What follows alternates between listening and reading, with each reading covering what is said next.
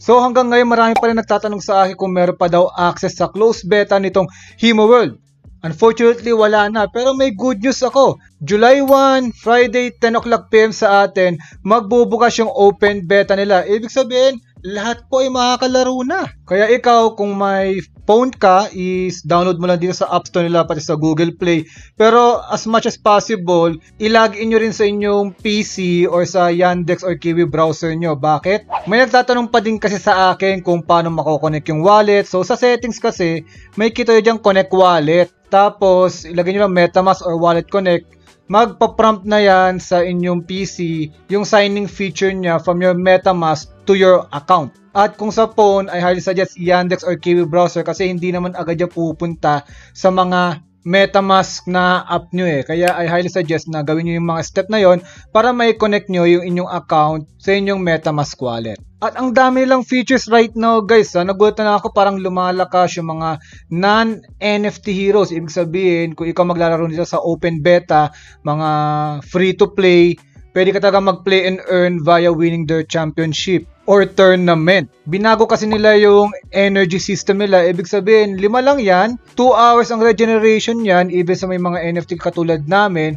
Pero mababawasan lang siya pag natalo ka. Ibig sabihin, kung ikaw nakaka-10 winning streak, hindi mababawasan ang energy nyo. At yung mga heroes natin nagle-level na.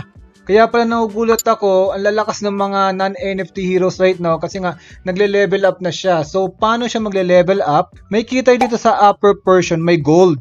Yung 924 na yan, gold po yan. Ito, Himo tokens to. Itong blue, hindi ko pa alam eh. Wala pa yata itong silver right now. But itong gold na yan, ang ginagamit dito is yan, pang level up. So balance insufficient, kailangan pa maglaro ng isa. Kaya advantage dito yung lagi naglalaro eh.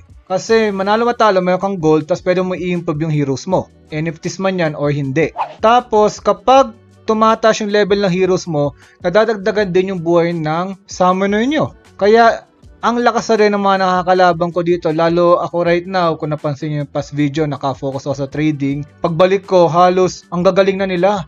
Ang kukunat na nila dahil meron pang mga synergy. Kaya may kita yung synergy na yan, pag non-NFT heroes, puro human kasi yun, ang kate, 20%. Nare-reduce yung bawas. So, kung ikaw wala kang NFT, no problem talaga dahil makunat ka na. So yun guys, kita-kits tayo sa open beta. Gusto ko kayong makalaban. Halos patas na lahat. May NFT ka man or wala. Pero kung bibili ka ng NFT nito, just risk ka naman that you can afford to lose lang. At ang importante, kung papasok tayo sa NFT game is ma-enjoy nyo. Ako nga pala si Jan aka Soral. Kung nagustuhan mo tong episode na to, huwag mo kalimutan mag-like, share, subscribe, pati i-hit na rin ang notification bell para hindi mo ma-miss out yung mga ganitong updates. Gusto ko rin marinig ang tinig mo sa comment section below. Hanggang sa muli guys! Babu!